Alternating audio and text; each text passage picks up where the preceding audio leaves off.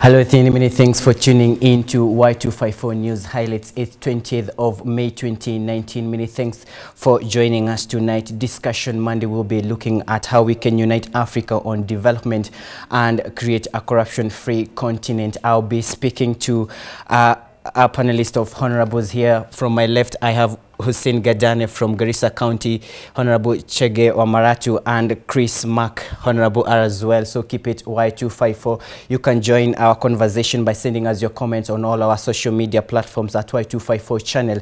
At Murani Hillary is my Twitter handle.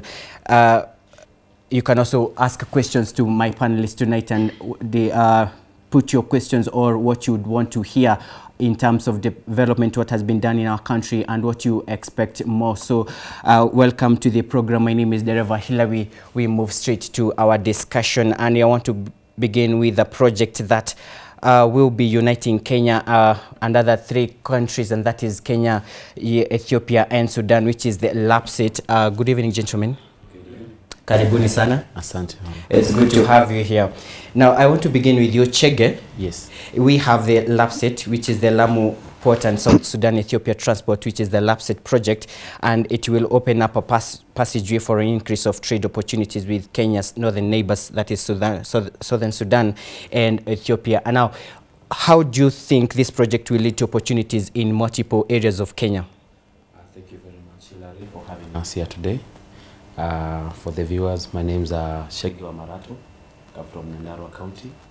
I'm a CEO of the Umoja Foundation, an NGO, and also a director, public policy, and special programs, Autism Lights. Our work is to create awareness and increase acceptance on matters of autism. The project will really help us because here we are here speaking as the youth of this country and the youth of Africa. The project is a plus to our country and Africa at large, because we will see many people get employed, many youth getting involved in it, and I think it's a good thing that we should all support as East Africans. Yes. All right, Hussein, Garissa County is one of the ESL counties in Kenya, and I'm in the belief that this project would probably benefit the people. But according to you, how do you think the opportunities will be created in the northern part of Kenya? And thank you, Hilary, first of all, for having us. Like my brother said here, the project on LAPSSET is very fundamental for our people. Yes. Actually, Garissa is one of the towns that passes the LAPSSET all the way from Moyale. Yes. So as the pastoral community, we set at a level with our community and with our leaders. We actually paved the way for the LAPSSET to go through, because we are a pastoral community. We entirely do the livestocking and for our animals. So we barely don't have any land to give since we are pastoralists. But again, we understood through civic educations, through awareness, through public participations, the importance and the magnificence that we can have if the LAPSSET goes through. That's why as a community from Garissa and a pastoral community, we paved the way for LAPSSET in our community land, because also in the constitution, the county government shall act on behalf of the national government as far as the land issue is concerned. So therefore, as a community, we are welcoming it. And the youth of that county are very vibrant, because the 60% of the population in my area are youth. So we are welcoming it. Speaking of the youth and your county, I'm looking at it this way. What has already been done in terms of creating awareness, and how are the youths equipped? Because we have seen like the construction of SGR, where it will go through. We haven't seen much done about the community, the involvement in terms of constructing it. Now, how are the youths in Garissa County equipped to ensure that if the LAPSSET now gets to their corridor, they will work on it themselves? And first of all, Hilary, over 80% of the manpower in Garissa are youth. And of course, now we are sorting some issues with the LAPSSET themselves, because there were areas they were to do the compensation. But you know, there used to be a headache from long time ago. If LAPSSET or if Kenha or passing anywhere, everybody's taking a place so that they get the money out of it. But this time the policies are very different. Right.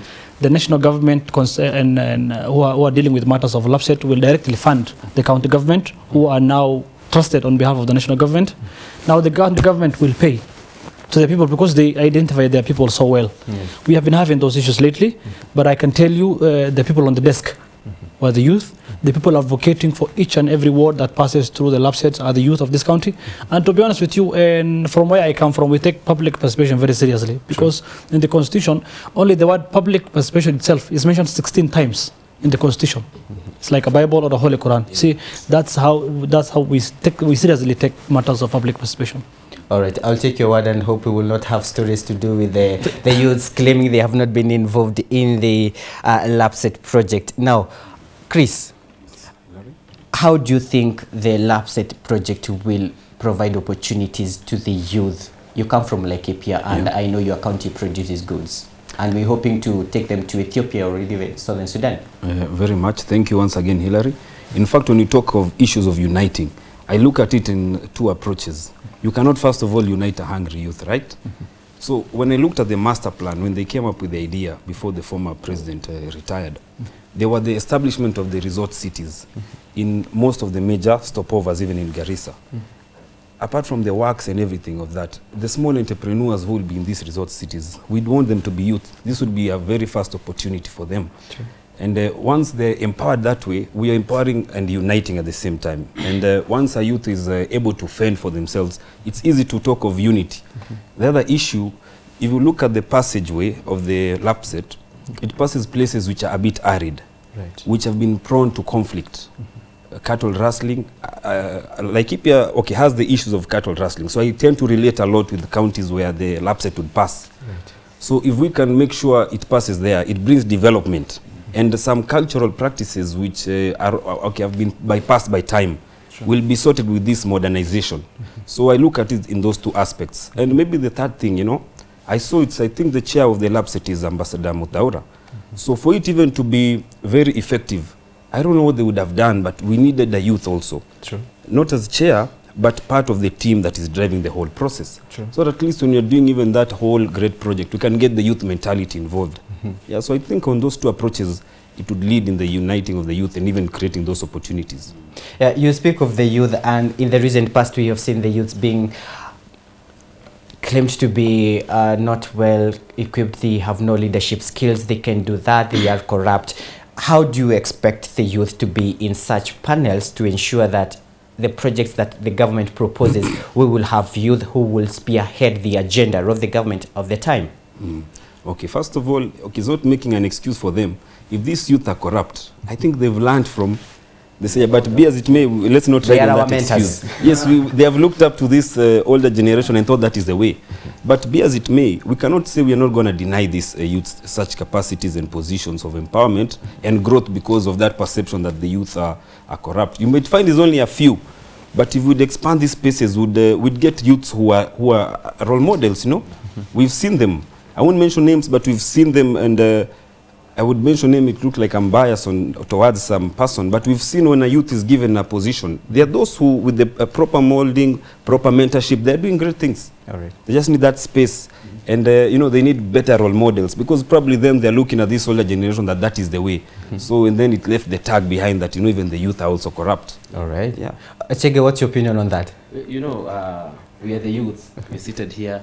Mark and Hussein, we are the youth, right? So it's not every youth that is corrupt. The youth are corrupt, as the Mheshimiwa said, because they've seen how, you know, you wake up in the morning, you see 20 billion is gone. And yourself, you're there with all the depression and problems that you're facing. What will you do? You know, I'm not saying that is a good thing, but my take is, if this youth, our youth can be empowered, can be given capacity building, and be shown the way, they can lead in so many positions in this country. Right. Because as we say, we are not too young to lead. You understand? Yeah. We have skills, we have, we are able to lead in any capacity, in any position in this country. Right. And that's my take. Honorable Hussein, I want us to digress a little bit, because the youth have been said to be corrupt, and now they have moved to something different to get them something, because we saw in 2017, 2018, there was a statistics where the youth wanted things to happen to them very fast. They needed things like to happen to them, you know, within a snap of a finger. But now they have moved to betting because they believe here we will get the easy money, you know. And we have seen so many youth go to betting. We have seen them get wasted in drugs. We have had cases in Coast where most of the youth are in drugs. So is happening even in Nairobi. And we're speaking of where we can only see. How about in the rural areas where we have the youths who have got lost in alcoholism? What do you think should be done? First of all, on matters of corruption of youth, I think if an elderly person embezzles money in the country, we call it corruption. But if a youth embezzles money, we call it just taking, because we are the majority. And when you own a shop, it's you to take something from the money and return it. You know, that's my opinion. Because in Africa, Kenya is, I think, number 3 on youth population at 20.3%. Back in the country, we were about 56% of the voting bloc. That's already 50+1. You see, when you are not including us in your decision-making tables, I mean, what do you expect? Initially, before I come to the other question, they said there's something called Building Bridges Initiative. Right. So what the main cause of the Building Bridges Initiative was to bring together the communities, the people who fought during the electioneering period, right, and who fought more than the youth. If you go to the police station, if you track record, go to the hospitals, the youth are the fundamental. And people are being misused during the electioneering period. And there's no single person, single member of the youth. I think the youngest person on the committee on building bridges is 55 years of age. You see, those are the kinds we...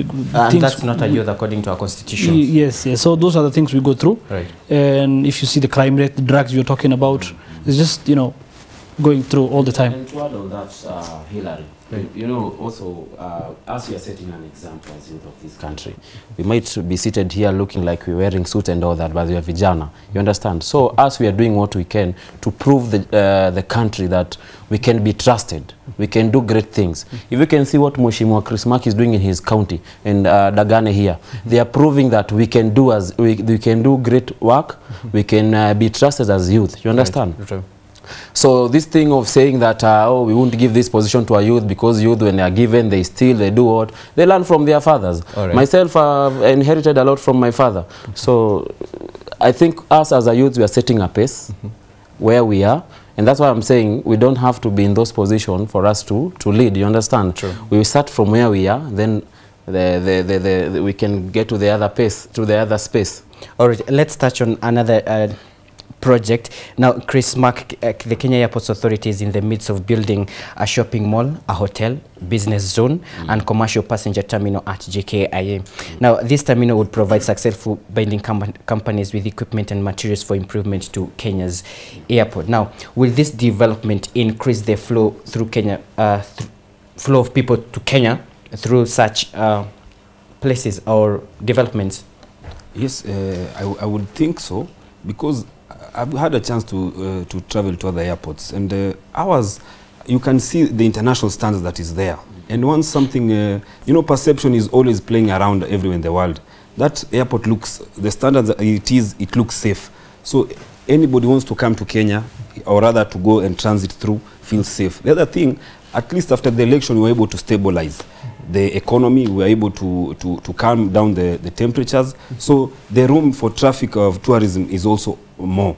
And these malls, maybe if I can touch on them, you know, when I was young and we would go to the airport, we would see everybody who was, they were calling them the duty-free shops. They were made to look like a privilege for the, you know, like the names you'd hear, like Patney owns a few, and some other really prominent guys. If that project were to come, let it be put in a way that, you know, we're also giving priority to also the young investors and the youth, no, to also be part of this stalls and everything there.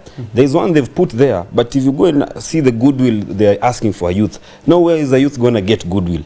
So as much as we want this airport to grow, have diverse business, have more variety in terms of duty-free things, we must make sure that it is accessible to a youth, you know. Because at times the opportunities are there, but we make a big bridge towards them. You know, a youth feels like this is not my category. I'll not be able to get a shop there. Yeah. Honorable Singh, is Kenya becoming intra-regional hub for infrastructure through that? Yes. And maybe talk about what Chris Mark said. I think he's privileged to go to the airport when he was a kid. The last time I set a foot in the airport I was 19 years old. You know, I'm a Kenyan already, but that's to him. Anyways, and Chris Mark is also meeting some other organizations which are launching Ajira. Ajira is an app, and so that the youth can set their their CVs, their resumes, what they can do.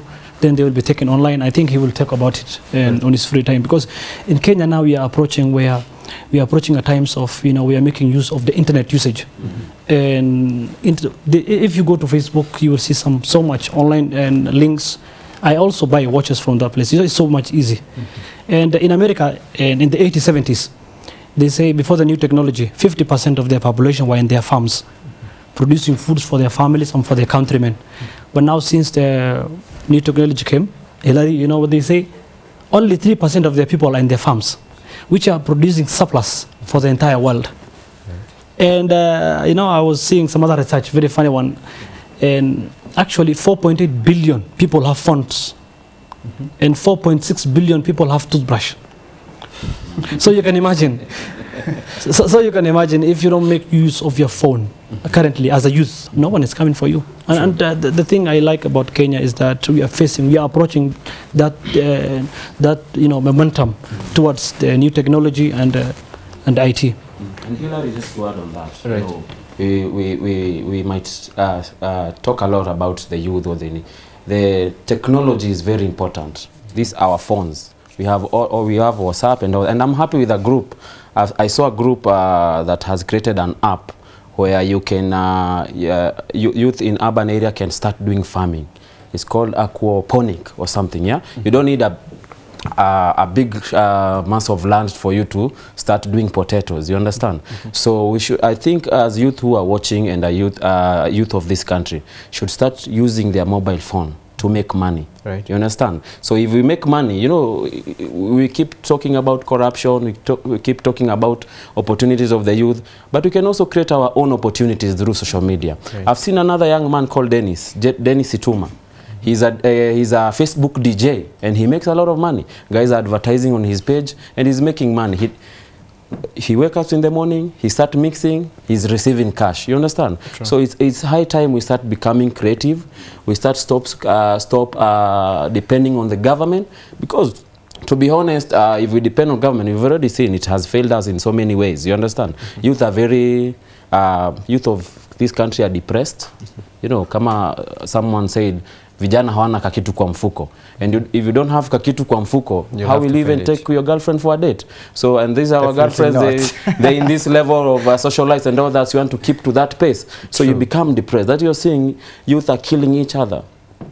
Yeah? Questions of crime. You see, like in my county, Nyandarua, you just saw the other day on BBC, 70% suicides. Guys are killing each other because for a man, for pride yetu kama wanaume ni, I'm able to provide for my family, I'm able to pay for school fees for my kids, or take my wife for a ride or something. If I cannot achieve those things, then we have a problem. It's a timing bomb. So let us be creative. Let's use the opportunities that we have there. Social media, and for once we stop complaining too much. Let's come together, because once we are united as African youth, we can do a lot. We can do a lot. Yes. Okay, before you respond on this, Chris, there has been a question of helping the youth in terms of providing the youth fund and the Wezo fund that was there. Maybe you can make a comment on that. What has happened? Are the youth benefiting? Okay, even before I go there, whenever I hear things of agriculture and even what you've said about the airport, it's always good, at least when we come here, we also talk a bit about devolution, because it has opened the spaces. Because as that airport is expanding, it is just the other day when we were at the devolution summit that Kirinyaga was able to say that now they are selling their coffee direct to. They even have, I think, a shop at the New York. Yeah? So when this airport expands, it means even cargo is going fast. The other day, Laikipia was able to sign a memorandum of agreement with the Kenya Airport, KQ.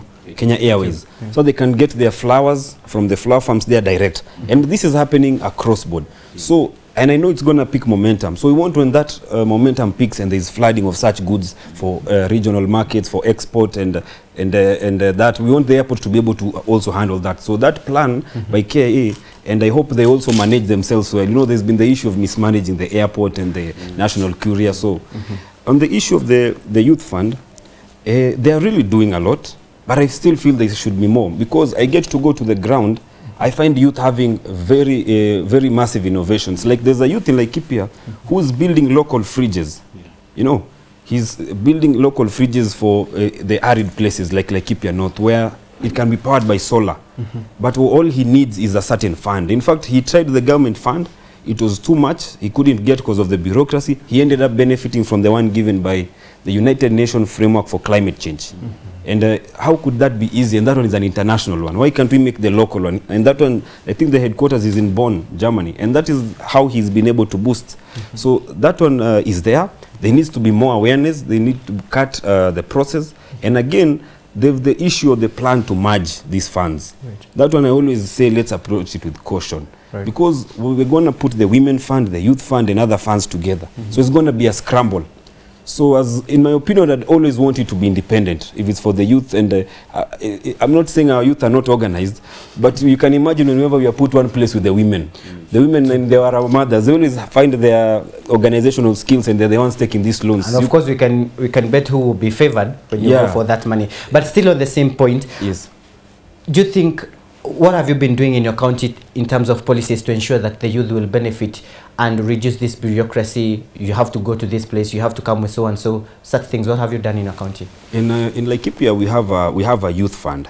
It was started in the previous government. The fund until now is, the last allocation was around 40 million. What we made sure that at least let's get a body that is at the ground. And there were many proposals. Because the youth felt I cannot come all the way from Laikipia North. If you come to Laikipia North, we get the marginalization fund courtesy of that constituency because it's really marginalized. How will the youth come from that place to come to Nanyuki or Nyahururu towns to get a loan at the bank? So we worked with the SACCO. We passed that policy last year when I was there. We passed, let's give it the local SACCOs because there's a way these SACCOs have penetrated. They are there at the ground, they are in every center. So that is one of the ways we cut those bureaucracies to make sure that this youth can go to the SACCO and access this. And then we tried as much as possible to reduce things about, you know, at times we tell them collateral, as in a youth does not even have a title deed, especially like Laikipia, there is no title deed because they're still holding on to allotment letters and such things. So with that it helped. There are challenges a bit of mismanagement, but as a county we are handling it. And that really helped because if I look at the amount which was taken from 2017 to now, it is 80%. As compared to the other years when the money had to go back to the exchequer once the financial year would end. Honorable Sen, you heard the comment before Chris talked. Yeah, and I picked from my brother and Chege on hata sisi tuache complain mingi. True. The independence we are enjoying as Africans right now is it's brought about by young guys at the moment. Kwame Nkrumah, when he was leading United Gold Coast Convention Party, he was in his 30s. The same goes for Patrice Lumumba. He was in 33 when he was leading the Congolese national movement. The same for Nyerere on Tanu.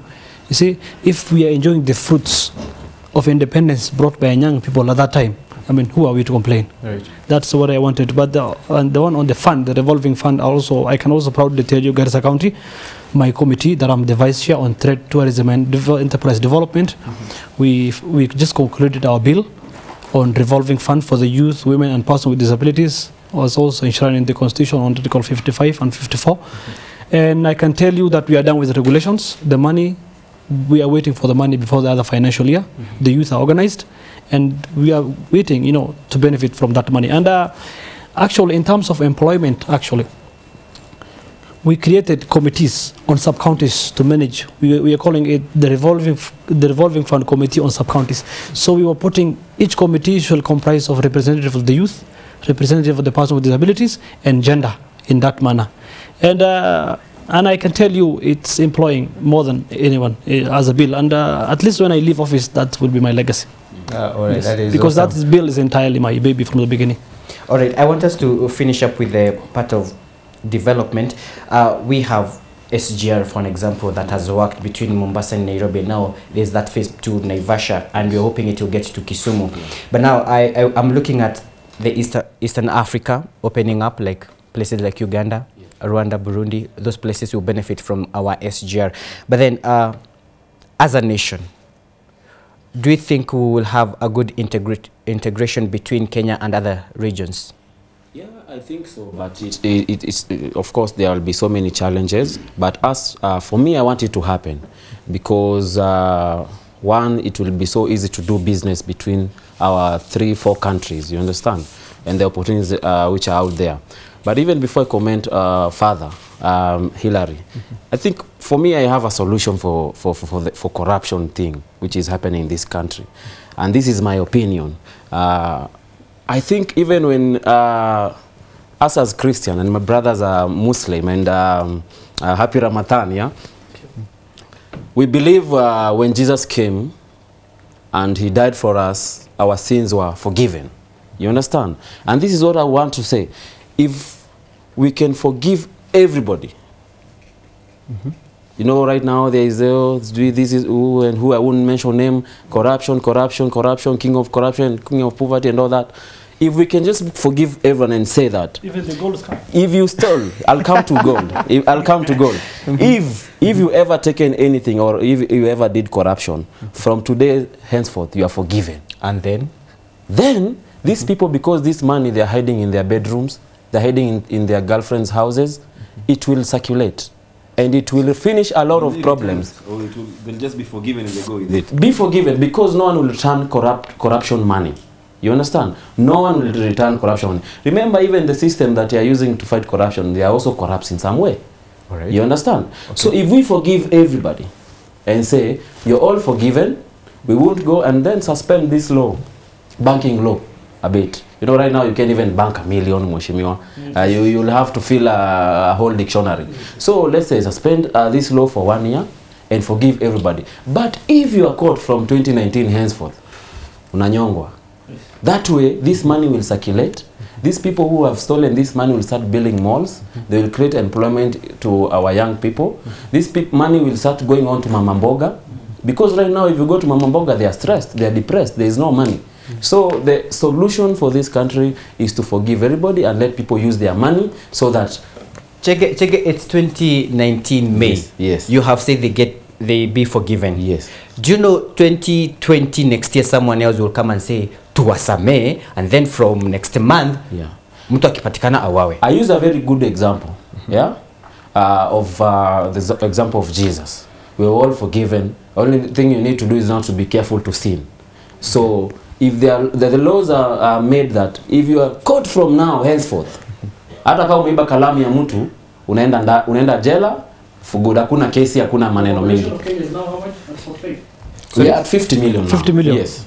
If you know his law will take effect, I can tell you Kenya will be 10,000 people. Yes. Because everyone is corrupt. Yes. Majority if not all. Tunafunga. Like Kipya kwanza county yake.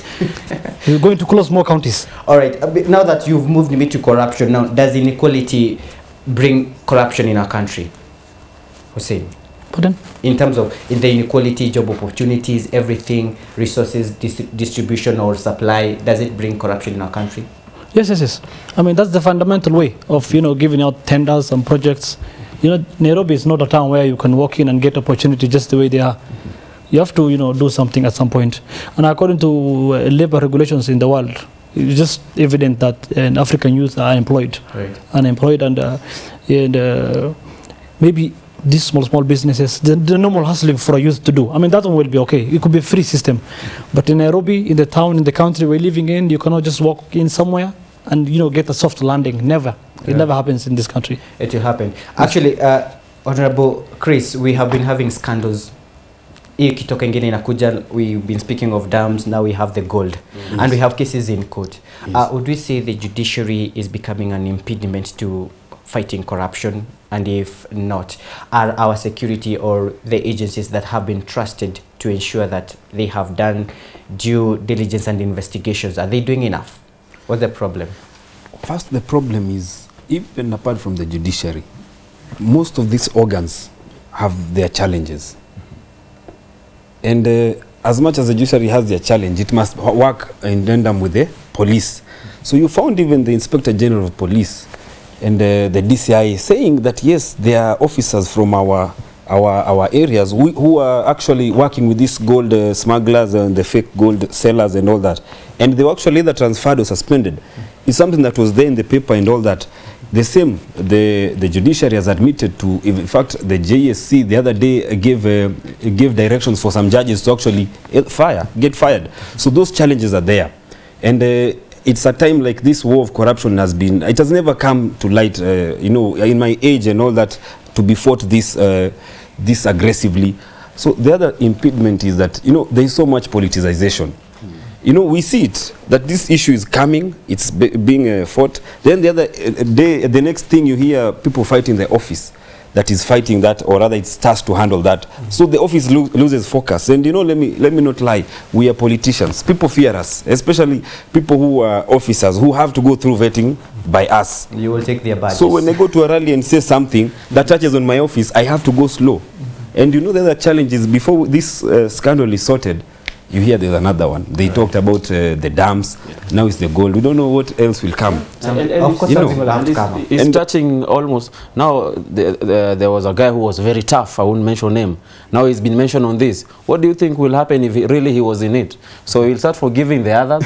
You know, we'll go round. Like round. the That's why I'm saying the solution is that. Like the one you said, we need some international relations. Once the train for East African kicks off, we need an good rapport with every country in the world for Kenya to develop. You know, right now we are having issues with Dubai because of few people. Right. Yes. But you are unatapeli watu Waarabu alafu sisi Kenya, what we do, where we export, we do everything. Even my friends who are from Isli, their businesses is mostly in Turkey and in Dubai. So if you cause labor relations because of your hunger, I mean, you know, you're going to bring problems between nations. People just need to be human for once. Everybody be human and do the right thing.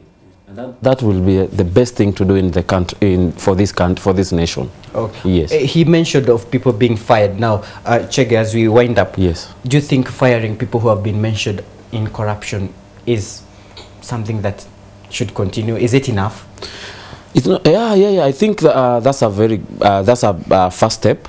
Let's fire these people who are mentioned in these corruption scandals. First, step aside, whether you're guilty or not, step aside, so that it will make the other person who will come and occupy that position be careful.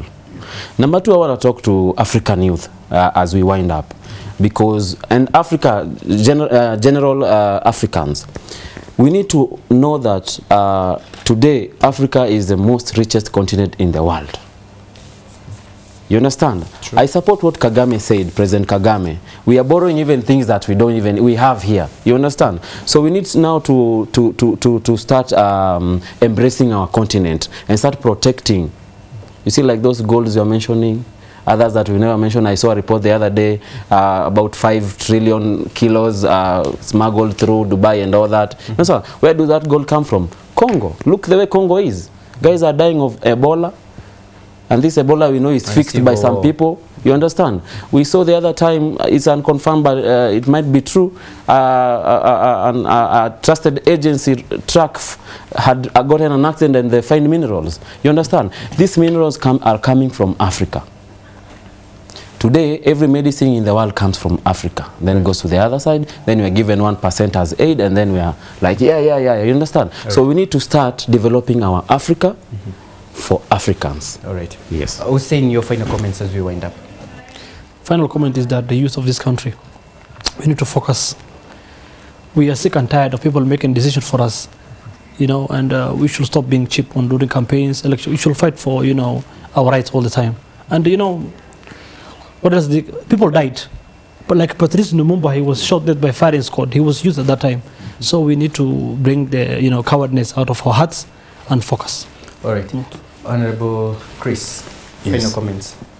Yes, final comments, just to echo, like, in fact, what my brother has said earlier on. You know, we are a country, this country, we're the one who's going to inherit it.